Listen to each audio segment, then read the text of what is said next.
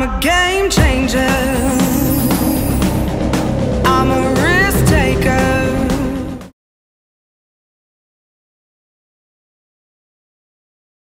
RoboCup is a robotics team formed by students from Nanyang Technological University, NTU, namely 𝗃𝗏𝗀. The team's first international RoboCup experience was RoboCup Asia-Pacific, RCAP, Tianjin Invitational Tournament 2019. The team's name back then was 𝗈𝗄𝗃𝗀𝗃 Rescue. Also under the same team name with other two new members, we've competed in RoboCup Asia-Pacific 2019 in Moscow. In both of these competitions, we participated in CoSpace Rescue University category. Our challenge tasks were first, to navigate and find the best path towards the area where objects spawns are located. Secondly, we need to collect objects as many as we can, within a limited time. And lastly, we are required to avoid traps, obstacles and deposit successfully at the assigned zone. Moving on, we want to discuss the problems we have faced during our competition, such as car moving over the traps and losing points, car running into walls, obstacles and opponent car, and car moving in random directions in the field. We used various methods to solve such problems, and you can see the finalized used methods and their outcomes on the screen as shown.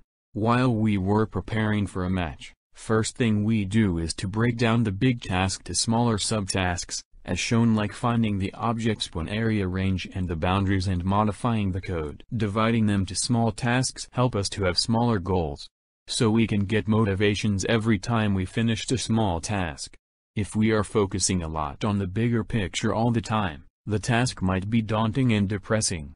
We used a star algorithm to make our robot find an optimal path to move around the map. Then we made use of tools like code blocks and Microsoft Paint to do respective functions. We decided to use these tools, because for code blocks, it is open source IDE environment, free IDE solution, and fully configurable and extensible IDE with functional tools for developers. For the Microsoft Paint, it was easy for us to resize the pixels, rotate and fill up the colors accurately. This is the flowchart for our A-star algorithm. It starts when the algorithm receives the current and target X and Y points of the robot, and at the end of the flowchart, a set of X and Y positions of points comprising an optimal path is obtained. Luckily, the robot performed as what we have planned and coded most of the time. But sometimes there are overshooting speed of the car, resulting in the car crossing over the traps.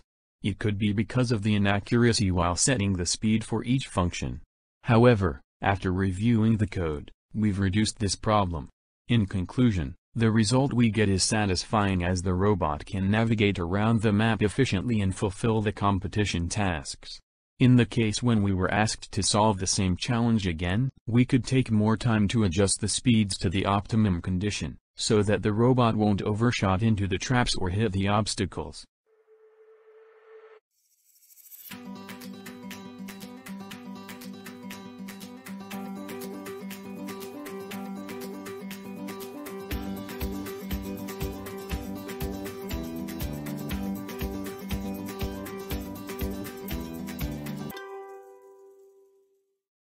There are many learning experiences we got from this competition, such as about the pathfinding algorithms and sensors. Since the RoboCup Asia-Pacific Challenge this time is fully online, we had to keep up the momentum for the competition every week despite having other commitments. This is the end of the video.